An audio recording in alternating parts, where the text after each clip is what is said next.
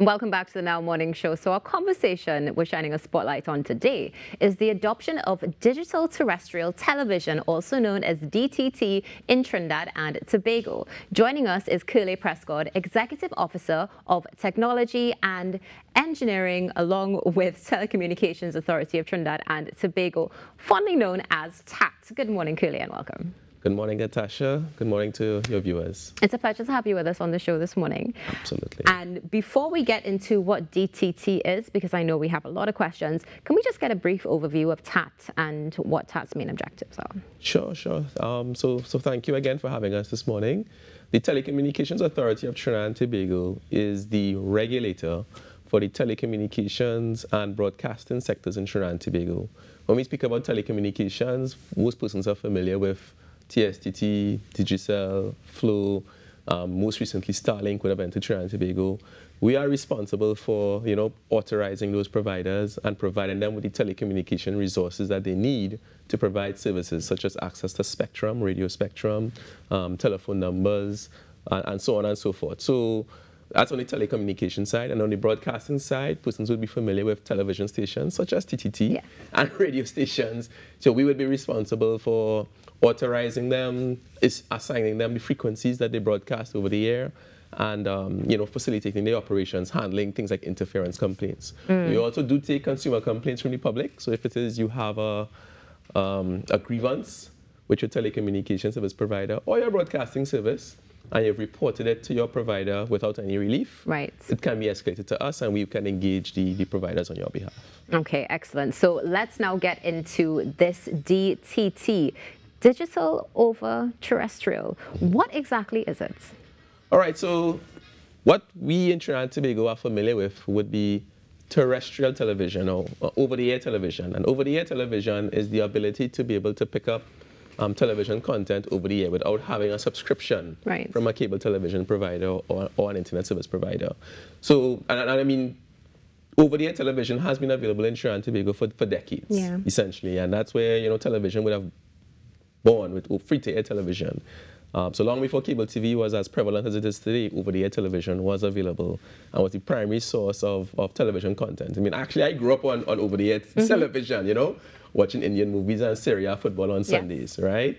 So the television content, the current television infrastructure is analog. It's obsolete, and as you say, the over-the-air television platforms are analog.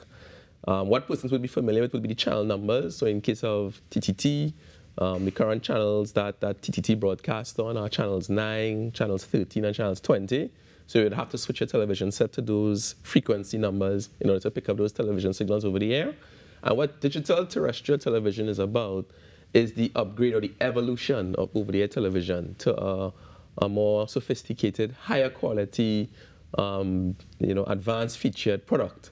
So that at home right now with over-the-air television, with the current analog format, you watch content, but you're unable to see like a schedule of programming that persons with cable television are familiar with. So with the evolution to digital terrestrial television, you get an improvement in quality. So you move from standard definition format to high definition format. You can get high definition format and even moving towards 4K resolution over the air. You can get advanced features that persons have grown accustomed to on the cable side, such as having the presence of electronic programming guide, better audio, surround sound audio. Those sort of things are now available using digital terrestrial television. This is fantastic. So, of course, viewers, you'll see on your screen there some of the points which were just shared by Kurleigh this morning. Now, you've also shared with us the why as to why this is being done. Those benefits are absolutely incredible. But my question is, why now? Okay, sure. So, as we all know, the landscape, the media landscape is evolving, right? So we have a lot of adoption by consumers of social media, Facebook, Twitter, Google, these sort of things. So as the landscape evolves, consumer habits and consumer expectations have also evolved, right? So again, when you get at home and persons turn on their streaming box and they turn on Netflix, the quality of movies that you see are in high definition, 4K quality. So consumers' expectations and needs have evolved to a better standard.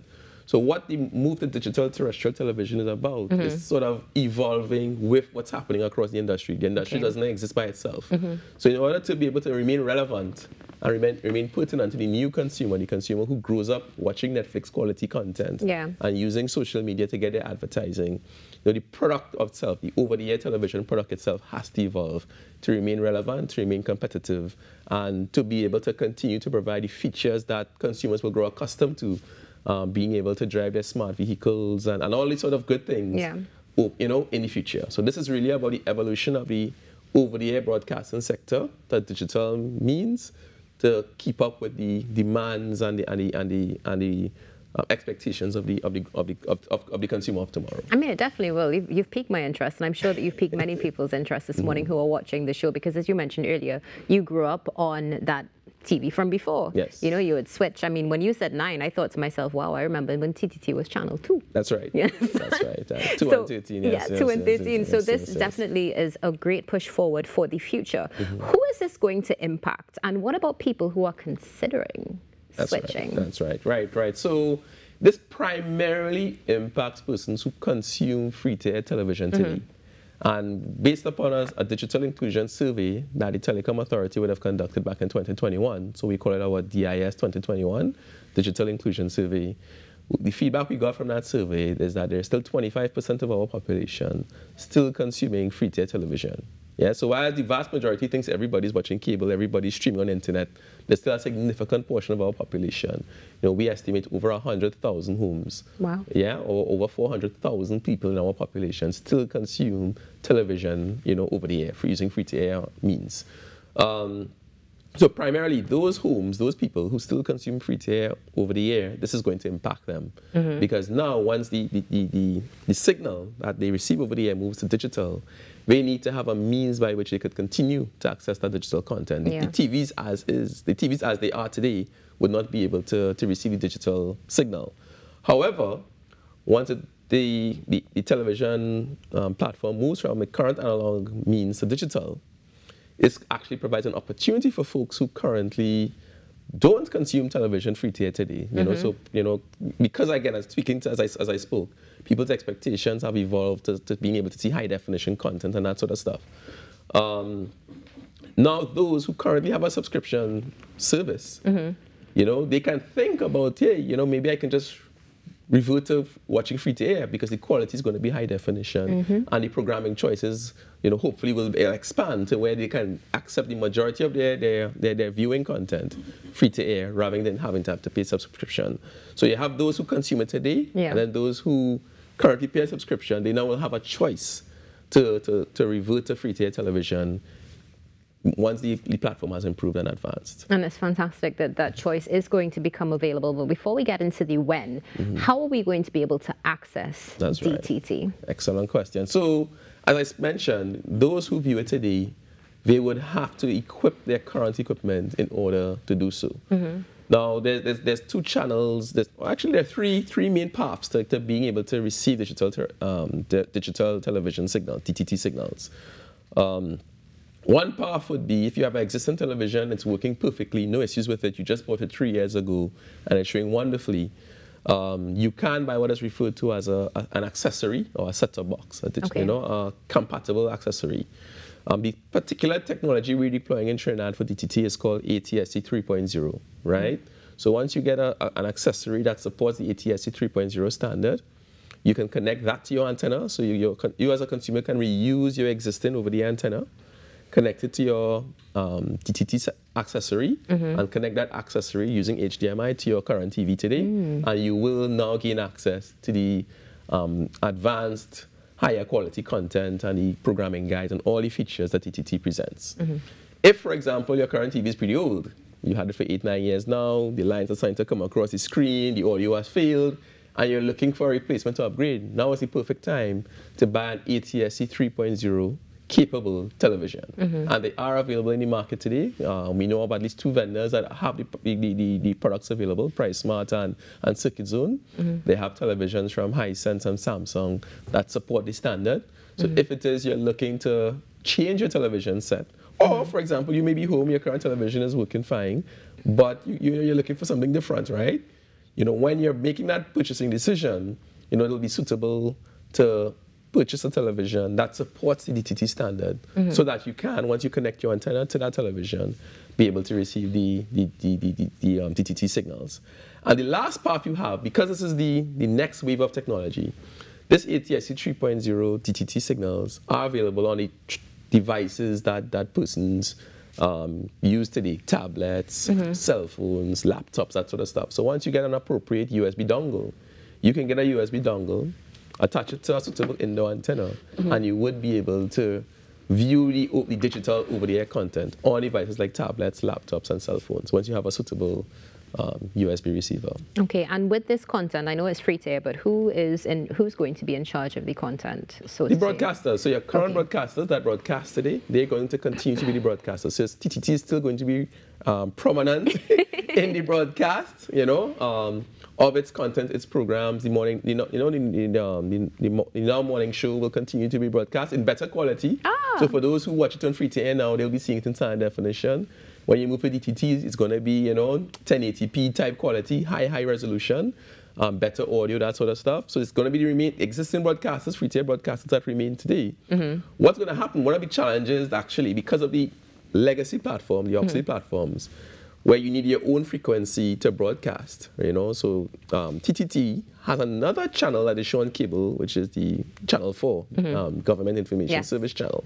And they're being unable to restore it on air because of the challenges associated with the legacy technology. With DTT will have the capacity, once their signal is available, to add that GIS channel signal over the air as well. So GIS can be restored over the air, free to air, to consumers. And with that ability to carry multiple channels on a single frequency, right, it reduces the cost for broadcasters to broadcast,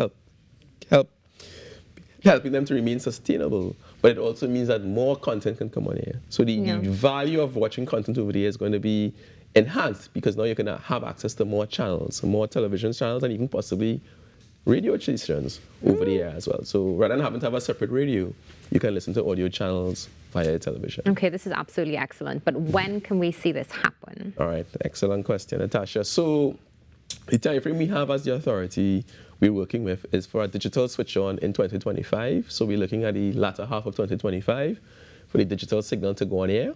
We're excited about that time frame because it means that, hopefully when the elections kick into high gear and they start having the political rallies and so on, the political rallies can be broadcast over the air in high definition quality and excellent audio quality as well. We're also looking forward to World Cup 2026. Yes, we are. So again, you really no longer have to get a subscription in order to see your favorite football teams play in high definition quality. That will be available over the air, free to air, via the DTT platform.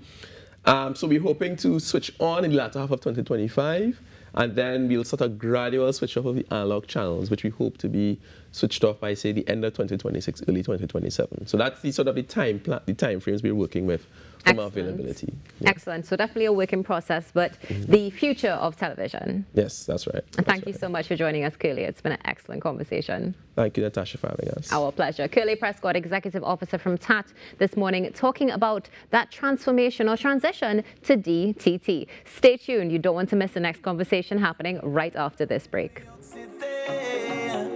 Says she coming home cause she must have to play. Lauren said go out in New York City.